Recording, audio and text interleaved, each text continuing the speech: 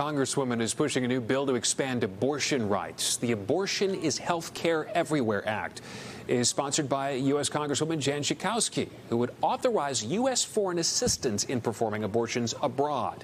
There's a decades-old law that prohibits the U.S. from funding abortions for family planning, even in countries where they are legal. Women literally have died because they were unable to get abortion, that clinics around the world have been unable to treat women.